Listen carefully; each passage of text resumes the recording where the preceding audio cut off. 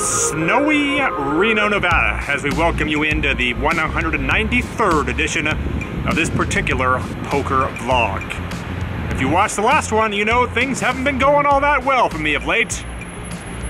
I was actually kind of wondering about that, in all honesty, because I hadn't truly had just a brutal downswing in 2022. I waited until the end of the year for it to get here. I did lose 7,000 or so in a week, but if I want to look on the bright side, I made like 50 or 60 bucks in comps. Damn.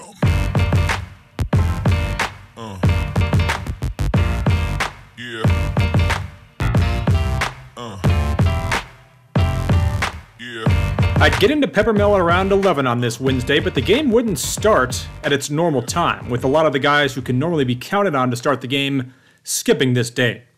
Good news was, other guys who can be counted on to give action would show up later. And spoiler alert, they'd give it to me. It wouldn't be what I'd call a dream lineup at first. It would be one, though, full of characters you've heard of on this vlog, including Mr. Z, the Hippie, and the pro, Turtle Shark, from Lake Tahoe. I start off 3-betting pocket 7s pre-flop in a limp pot. I made it 7.5x and still got called by an opponent with King 6. I only know about that because he flopped a flush draw on Queen Jack Deuce 2 clubs and showed me the hand when I check folded. It's Wednesday, so they do a $100 splash pot every hour, and people tend to play absolutely crazy in those. I opened the Ace 6 of diamonds in a splash pot, which I wasn't 100% sure I should do in the first place. And because there was already 100 in, I got called by 5 hands, including 6 deuce offsuit, King 8 offsuit, 3 5 suited, and the Octo Crab. Ironically, I believe it was the OC that took the pot down. I lose 2 more small pots and then found myself down 400 out of the gate when this next hand took place. We get a raise to 35 from a tough but pretty tight player in the low jack. I have Jack 10 of hearts in the cutoff and make the call, and with 85 in, the flop is 10-6 deuce with a couple of clubs, giving me top pair. Low jack bets 55 here, and with that top pair, I decide to come along, though I didn't feel great about this against this particular opponent. With 195 in, I felt a hell of a lot better about it when the turn came at 10. Low jack bets 75 here, and I basically was making a player-dependent read when I decided that he would fold a lot of hands to a raise from me in this spot. I also thought there was a non-zero chance that he might still have some bluffs and would continue on with that. And that's why I decided to just call here. And with 345 in, the river is the 9 of clubs, bringing in the front door draw. I definitely expected him to check a hand like aces or kings here, but instead he decides to just bet 100. I didn't love the idea of raising, which my initial plan obviously was when I smooth called the turn. Now that those front door clubs have come in, I figured that he would still find a lot of folds with weaker hands, but if he happened to have me outkicked here, or a better hand in some other fashion, well, then I'm just in for a world of hurt. So I decided to just call that $100 bet, and that created a $545 pot, and he shows kings. So I am not by any means proud of how I played that hand. Make no mistake about it, but I think my read on the opponent and how he would have reacted was probably correct. Mr. Z had an interesting day. He ended up rivering kings full of 9s, and his opponent decided to jam all in. Then I played a $40 limped pot from MP2 with ace 7 of diamonds, and the flop came out 7-7-6 rainbow. I tried to check raise Mr. Z, but he didn't bet, nor did the others, because as a ancient Chinese proverb states, you can only check raise when your opponent bets. The turn came the jack of spades. Gets checked to me, and I bet 25 here. Big blind makes the call with the others going out. And with 90 in, the river is an 8, and now he decides to lead at this for 50. With my trip 7s, I'm still definitely going to raise here, but I'm not going to go too crazy with it. I just make it 125, hoping that hands like King Jack or Queen Jack will look me up here. And he thinks about it for a minute before doing just that, creating a $340 pot. I show my hand, and he mucks. I didn't notice 2 things. Number 1, This guy showed up in short shorts. I wouldn't do that in July based on the style factor, but he did it on a day where the high was 32 degrees in Reno. And number 2, Mr. Z was in beast mode. He busted the hippie and was now up several $1,000s on the day. I would lose a few more small pots in which I decided to play some suited connectors semi-aggressively and paid the price for it and ended up doing nothing more than donating about $150. So with suited connectors not getting the job done, I opted to give a suited gapper a shot. It came in a spot where I had a pretty good idea I was getting bluffed.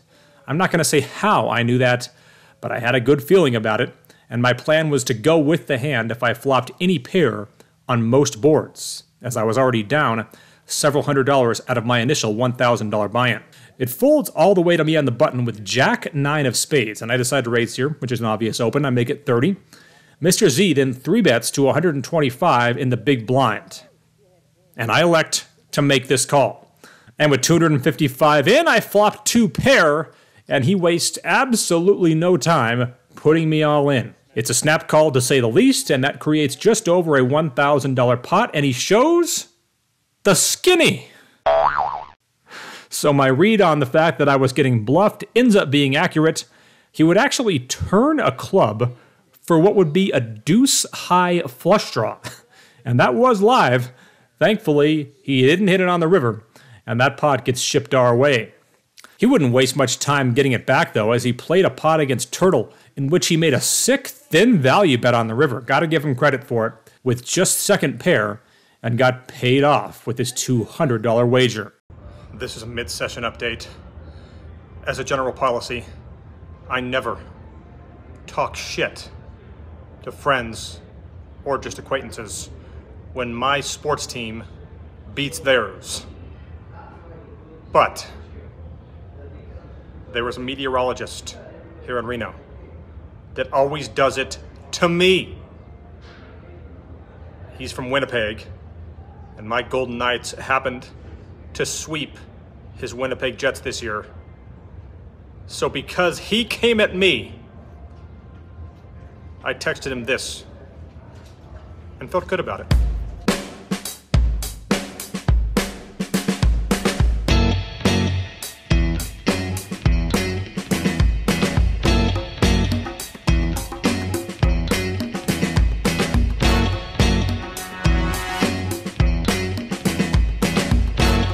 Local favorites Slick and James, the actual professor, show up to the game.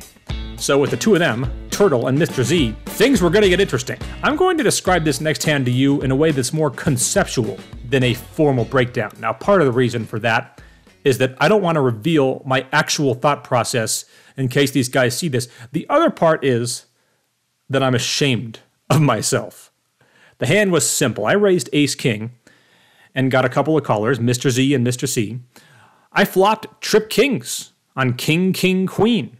What I ended up doing was betting extremely small on all 3 streets. Now, one of the reasons for this is that I knew there was a good chance neither had hardly anything, and I wanted to keep them both in. That strategy actually worked well against Mr. Z in this case, as he called me with nothing more than a backdoor flush draw, which he ended up missing. But the hand ended up playing out with Mr. C just calling me all the way down with the case king. I never got a look at his kicker, but I'm still stunned by this. I could have bet double the pot on all 3 streets and got called, but instead I made the absolute minimum. So what is the concept I'm talking about here? You have to do the bidding for yourself. In this case, I thought it might go the other way, based on a variety of reasons. But don't expect people to bluff you nearly as much as you should expect people to call you, and this hand proves that that even includes the most aggressive players in 2022 live cash game poker. Turtle has the rock straddle under the gun, and MP1 decides to limp in. It folds to me on the button with a couple of red 10s. I make it 30 here. Mr. Z decides to come in from the big blind, and the straddle and limper both complete. And with 120 in, the board comes out 10-8-6-2 spades, giving me top set. It gets checked to me, and I decide to just make a standard $50 bet here. Big blind folds, and under the gun, and I'll remind you, this is a pro, check raises to 200, and it's back on me. I could definitely slow play this bad boy here, but chances are he's doing this with some equity, and he'll call a raise, allowing me to get more money in right now. Also, if I raise, I have the chance to simply get it in here against smaller sets, which would be ideal to do before any action-killing cards come on the turn. So I decided to 3-bet to 450 here, and he thinks about it for a few seconds before calling. And with 1,020 in, I'm obviously hoping the board pairs, but outside of that, the best case scenario for me, I felt, was a high blank to come out there, and that is what I get with the King of Hearts peeling off. He checks, and I only have about half a pot-sized bet left here, so I decide to bet it all, which is an obvious play, and he barely thinks about it for a second before tossing his cards into the muck. I would run out of time, but end up booking the win.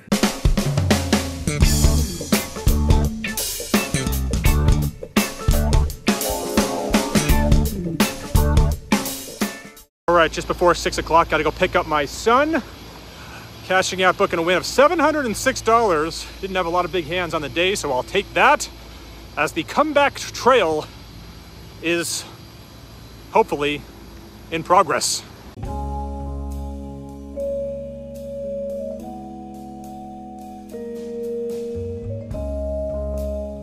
All right, so one of the things that I had been wanting to mention on this vlog, and in all honesty, simply forgot to do over the past month or so, and I'm the least superstitious guy out there, but it just always seems in poker that when you run really good, it's often at the same time you run really bad in other areas of life and vice versa. I've mentioned briefly at times that, like I'm sure so many of you, I've often struggled in relationships over the years, and there was about a 4 or 5 month stretch after my marriage ended where I could not have been running better in that regard. And at the same time, I remember losing money at poker pretty much that entire 5 month stretch. And then in December of that year, those two things completely flipped. And I bring that up because we recently saw an example of that to the highest level in terms of the run bad that happened here locally, and it got attention throughout the poker world. And that is what happened to a guy by the name of Jared Mangini, who those of you who really know poker, and perhaps some of you who really know snowboarding, will know that name. And he's been a guy who's been not a regular every week, but plays a lot in the games at the Peppermill. For those of you who remember the vlog I shot last year in a home game at Lake Tahoe, it was at his house. I think I'm actually playing him in fantasy football this week, but that's neither here nor there. What happened to Jared is something that I obviously can't even imagine, being an only child, but even if I wasn't, I could not imagine. And that is the fact that his brother was killed in a motorcycle crash several months ago.